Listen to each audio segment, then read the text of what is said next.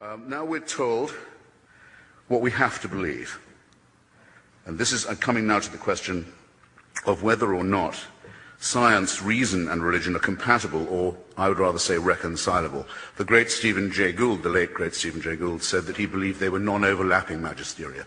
You can be both a believer and a person of faith. Sitting in front of me is a very distinguished, extremely distinguished scholar, Francis Collins, helped us to unlock the Human Genome Project, who is himself a believer. Here's why I, a non-scientist, will say that I think it's radically irreconcilable, I'd rather say, than incompatible. I've taken the best advice I can on how long Homo sapiens has been on the planet. Carl Sagan, Richard Dawkins, many others reckon it's not more than 250,000 years, quarter of a million years. It's not less either. I think it's roughly accepted. 100,000 is the lowest I've heard, and actually I was about to say, again, not to sound too Jewish, I'll take 100,000. I only need 100,000. Call it 100.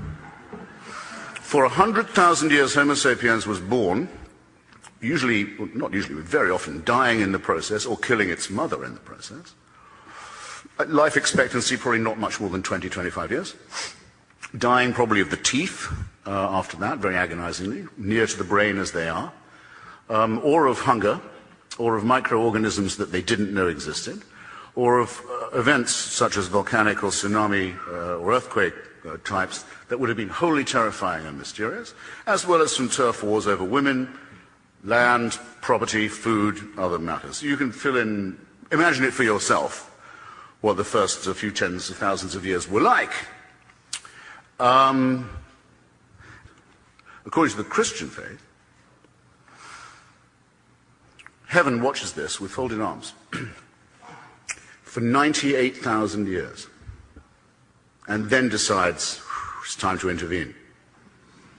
And the best way of doing that would be a human sacrifice in primitive Palestine, where the news would take so long to spread that it still hasn't penetrated very large parts of the world.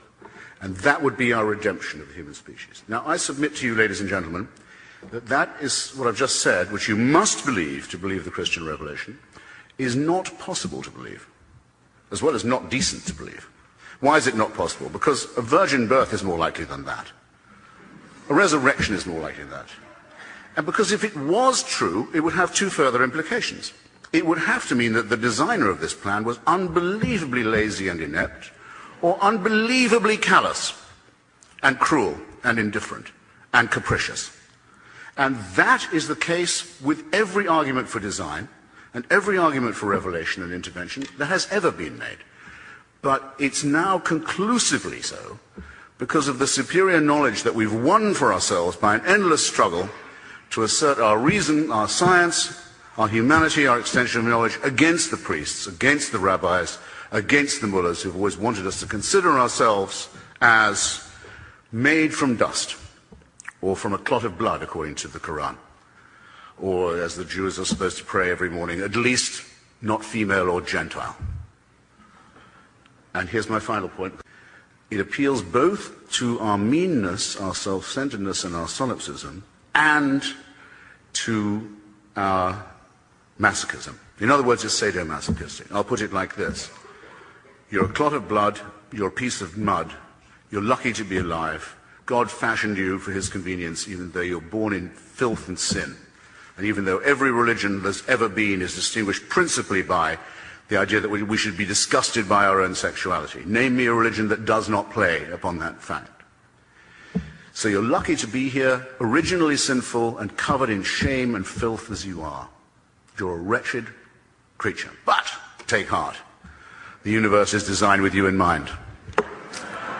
And heaven has a plan for you. Ladies and gentlemen, I close by saying, I can't believe there is a thinking person here who does not realize that our species would begin to grow to something like its full height if it left this childishness behind, if it emancipated itself from this sinister, childish nonsense. Thank you.